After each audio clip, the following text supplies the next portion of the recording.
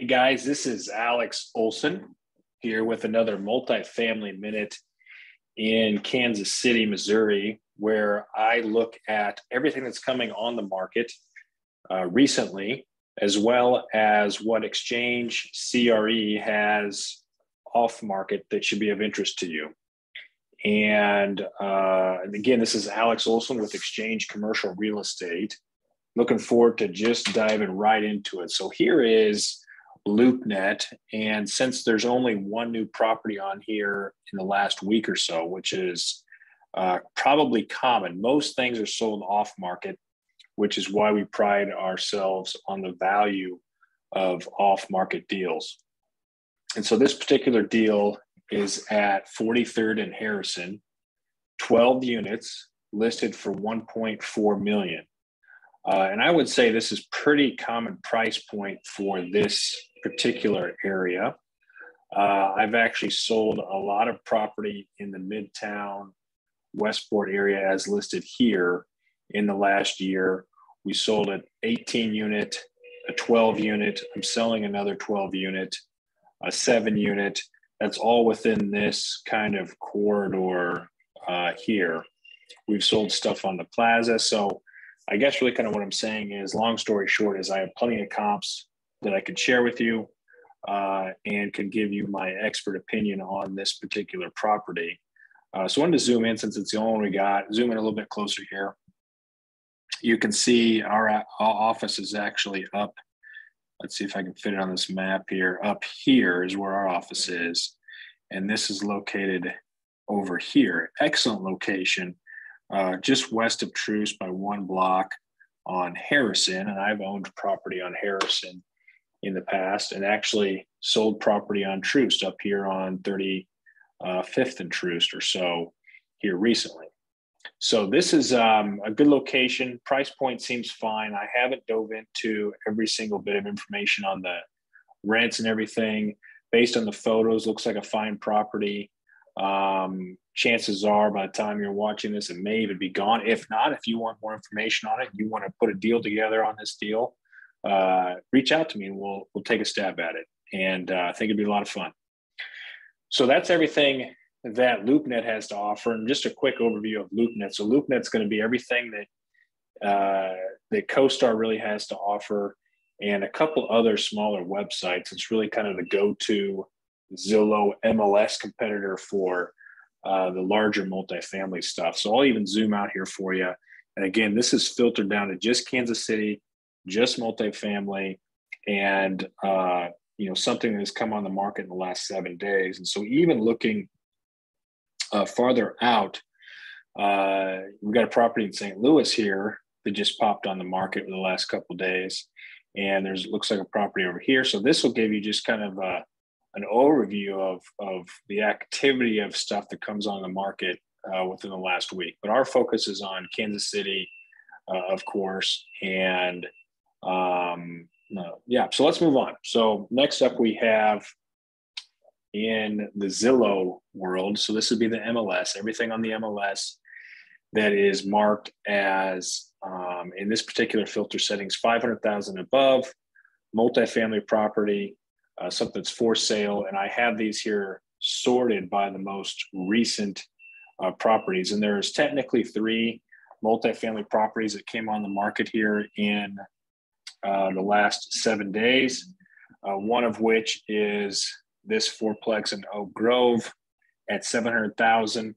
That seems a little strong on the per unit size there. So 700,000, if that's truly only 4 units, that's 175,000 a unit, which is pretty strong. Oak Grove is a great little sub-market, but I don't know if the rents actually would support that price point, but maybe they do. And we can dive into those if you want to.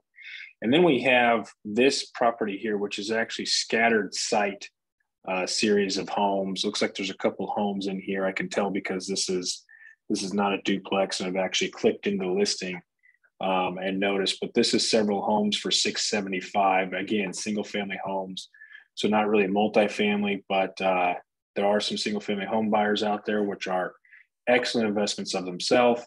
Happy to dive into further on those details as well. And then we do have this particular building, which is located, I'll zoom in here, just east of 71. It's more of a mixed use style property. And I've never actually transacted directly in this area, I don't think. But this is a good opportunity for an investor that likes, I guess, cheaper properties, mixed use, more of a development project at a lower price point. Could be a good opportunity for 1031 exchange buyers that really like to put their money to work. And so that's really the market recently as a whole. There's a couple other properties on here that you've seen before. There's this one down here in Pleasant Hill, which is a fourplex for $595. We've got, let's see here, over here, those are the couple we've already highlighted before in the past. And I think, so that really covers everything that's on the market on the MLS that's going to be 500,000 plus. So not a ton of opportunity out there really. And so then I wanted to kind of look at focusing on the properties that we have off market on Xchange CRE. And last week I talked about a property in Liberty, which is 9 units for $850,000. And then in Pleasant Valley, we have 8 units for $650,000. Both of those excellent value add opportunities. Hit me up. I can send you our latest deal flow email so you get the details on those. But basically, the Liberty deal projects out at a little over a 7 cap with good appreciation. And then we also have the Pleasant Valley that's also going to project out over a 7 cap with less work to do on there. So then I wanted to highlight another area here. Again, this is Kansas City. This right here is the downtown loop, we call it, which you've got the Sprint Center, Power and Light, quote unquote, skyscrapers in this area. Baseball stadiums likely to go into kind of this gray brown area because they've been buying it, in my opinion, to stockpile the land to build a stadium there. Well, there are several opportunities in this area. This is historic Northeast, really kind of all this area over here. And over on the Benton side, I have a couple off-market opportunities that you'll see on my deal flow.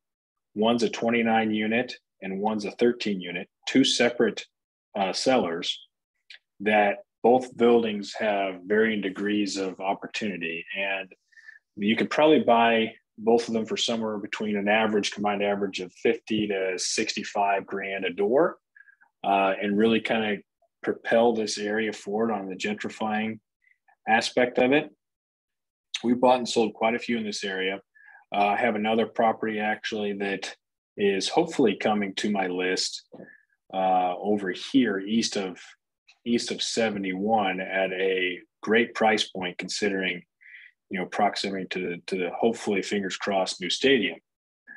So again, you're going to get forced appreciation, forced gentrification, all that with the power of the downtown area, the beloved Crossroads area, and there are numerous amounts of development opportunities that are happening here. Of course, the streetcar runs right down Main Street and is expanding even further south. So zooming in, which is fun to do. You can see the area and how it's densely laid out. These particular, let me see if I can turn this filter off. Oops. No. Okay, hang on. Bear with me. Let's go with, let's see here. We got 3D. We got some of these other things. Let's turn this off. So now we're really just looking at the bare map here in this area. This is historic Northeast. Zooming in, you've got Kansas City University just up here, which is a really cool area. This, again, a doctor's university, and these particular folks are going for their Doctor of I don't even know if I want to pronounce the name, but it's similar to an MD. They have to pass the same boards and everything that's required to be an MD. And it's called Kansas City University. And let's go to 3D here, and you can kind of see this actually has already been developed, so this map's a little bit outdated. But there's this particular building here. There is a lot of apartment style complexes down here.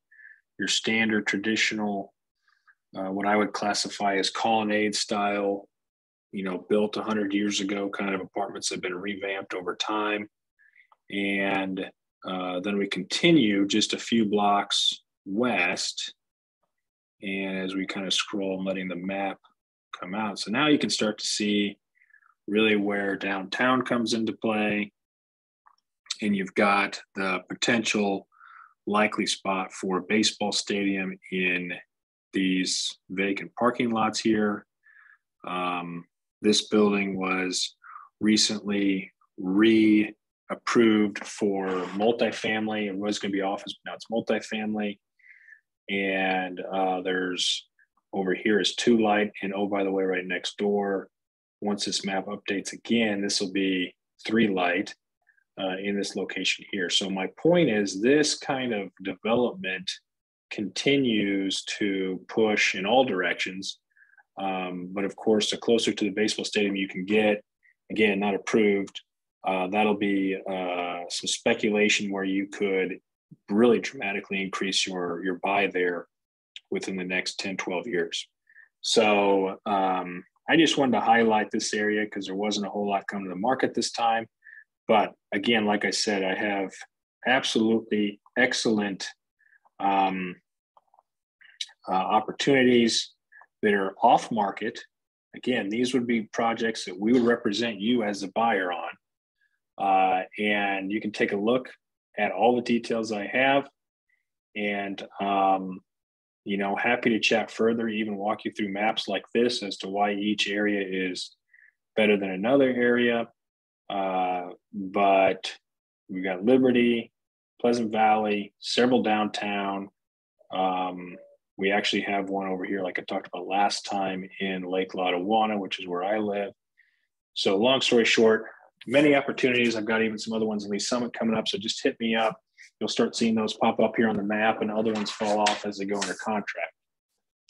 So with that, I did want to talk a little bit about some cool news that's coming up. So you guys all know about the airport, the $2 billion airport that Kansas City is launching. And that's actually located up here and is under construction right now as we speak. I'm not sure if it's shown on this particular map, but the airport's quite a ways up north, we call it. Up in the Farrellville, Platte City area. But anyway, here's a quick article. So Southwest Airlines, about 40% of all the air coming in and out from a passenger standpoint, is excited about the terminal, the largest airline serving Kansas City's international airport and benefactor for its $1.5 billion new terminal, has expectations cruising at 30,000 feet altitude for the project, just under a year from its scheduled opening. So April of 2023, the new airport will be out. This is an article by Thomas Freestad of the Kansas City Business Journal. And the president of Southwest Airlines says airport affairs teams has monitored the new terminal's progress, which he described as a big win for Kansas City. The terminal's planned March 3rd, 2023 opening stands to align with passenger booking momentum that he said is anticipated to pick up in the summer and continue through the year. In evaluating new flight opportunities out of Kansas City and elsewhere, Van de Ven said Southwest trigger points are demand and there is economic environment. Southwest does offer nonstop service from KCI, so Kansas City, to 27 of the top U.S. markets, with June 22 plans for 59 flights per day. This is just Southwest. There's demand there that is independent of the facility. What helps is if the facility then can support that, talking about the new terminal. Kansas City will be in a spot where they haven't been for a long time. As the U.S. recovers from COVID and airlines begin restoring their networks, as the demand comes, you're going to have a facility that can better support than you did in the past. And this is only talking about commercial air passenger flight activity. This doesn't have anything to do with the pure tonnage of UPS, FedEx, DHL flights coming in out of Kansas City, because the terminal is going to be faster and more efficient. And of course, it's located right in the center of the country. So that's that. Another really fun thing that's happening in 2023 is the NFL draft, which is going to be located at Union Station. And here's an article by Kevin Collison. NFL draft may make next year busiest in Kansas City sports history. Next year may be the busiest in sports history, including up to 350,000 visitors coming downtown next spring for the 2023 NFL draft. 4 weeks of collegiate basketball, because we have the first ever sports ETA convention. Kansas City's. Our National Association of Sports Commissioners, said Kathy Nelson, President and CEO of KC Sports Commission. Then a week after that in 2023, the NFL draft, it'll be hopping. It's unbelievable. You think Super Bowl, right? It's crazy. It's 250,000 people in the street. The NFL has made this a massive fan engagement. We're helping hoteliers understand, to summarize, it's the biggest thing that our market has experienced ever. The impact will be profound. The sports executive said many of the NFL attendees are expected to drive to Kansas City for the event, observing the city was within a day's drive for 55 million people. And the remainder will be arriving at Kansas City Airport's terminal, scheduled to open in March of 2023. And if that's not enough, the article then goes on to talk about the World Cup bid that Kansas City's looking forward to in 2026 World Cup, when the U.S. or North America is the host location for that. So Kansas City's hoping to get that as well. So those are some cool pieces of news that came out in the last week that all just, highlights where Kansas City's at on the map. And I look forward to helping you become a part of that, this robust economy here. And if you have any questions about anywhere in the area or anything that Xchange CRE has off market or even the on market ones, let me know. I'd love to talk to you about it. And this is Alex Olson with the Multifamily Minute. And thank you very much. And we'll look forward to seeing you next week.